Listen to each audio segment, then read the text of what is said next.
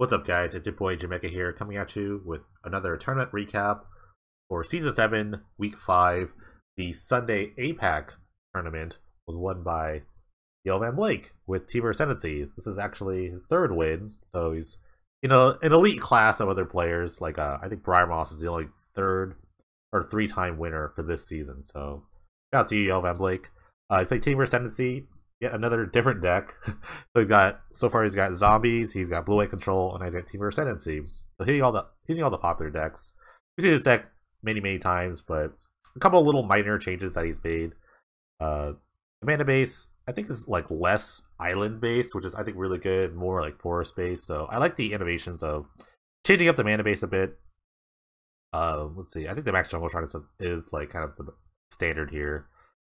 12 tap lands is really interesting, though. I don't know if you need this many like tap lands, but the mana is quite tight. I think the Evolving Wilds inclusion here is very good. I think that's actually 14 tap lands now. So maybe you want like an Evolving Wild sort of mana base where you kind of want a bunch of basics and then like very few duels. I think, although there's not a ton of mana sinks, I guess, other than like Crater's Claws, you don't want this many tap lands. I'm pretty sure, but you want to get going by like turn 3, so I guess hitting all the colors is really important. Turn 1 Biovac's probably the best play you can make. First Lightning, Crater's Claws are the removal suite here, along with FTK. Loam Dryad was an interesting choice. I think he admitted that this was not a very good card. I think if you want something like this, I think you just play like I think you just play Finhorn Elves if you want this sort of ramp spell, but you're really not like doing anything on turn 3. If you're going like forest Finhorn Elves, then you don't. What are you doing with like 2 green? Because there's no double green spell in your deck. So I'm not really sure what you want in this slot. I'm not really sure what he replaced for this.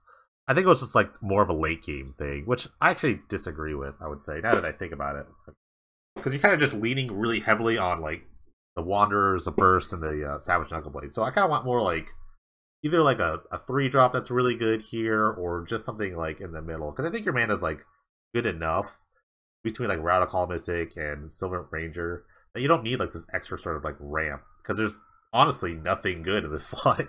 So maybe you could have extra 2-drop ramps. There's like Gemhide Sliver that makes Teamer colors, or just other things like that. But I think like replacing the late game for something like this is, I don't know, not good. Because you need like 2 things to happen. Because you need like this Round Clips to hit, like that. And the Mystic makes mana anyway, so like there is more exemplars though. So I guess you replace somehow like put more of the beef here. Like I said, it triggers with Teamer Sense if you don't know. It comes into play as a 4/4, and then there's a trigger that puts 3 counters on it, so it will trigger the Ascendancy if it's out.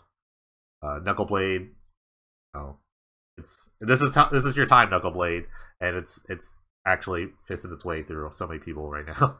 FTK we've seen here. Woodland Wanderer, pretty awesome. You have white mana in this deck, so it can get up to a 6/6. Then Sapling Burst is kind of the most broken thing you do with Team Ascendancy, in my opinion. You make 3 4/4s, draw 3 cards. It's a great deal, and on its own, it's just a really amazing card. Sideboard, Arc Trail, just extra little removal. This is awesome 2-for-1 against like the green Rofellos decks, things like that. Extra FTK. I actually like the move of not playing 4 FTKs.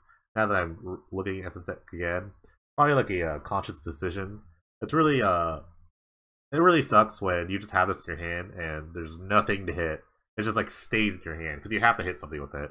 So I kind of like the move there. Extra Crater's Claws. That's for like the longer games when you kind of need the mana sink. Graveyard Hate and Totem and Furnace. Extra life gain. Maybe I'd like to see these main deck. I would like to see this main deck maybe over the Loam Dryad. It's a good like kind of like way to bounce back. You kind of like have a slow start, so instead of just killing your opponent, maybe you just want to like live a little longer here. Naturalist here, kind of a disenchant on body here. The Druid Preserver, kind of for the smokestack matchups, but it's kind of weird. I think like most, barring the green decks, most of them don't have like, most of them probably have ways to kill this card, or they probably should.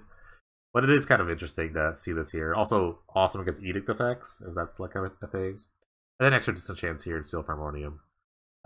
This is like the premium mid-range deck of the format, and it's guy's 3rd win actually of the season. So I think if you're looking to like attack and block and just play mid-rangey games, this is deck for you. want to see all the other decks from this tournament, there's a link below in the description. Well, thank you guys for watching. I'll catch you next time.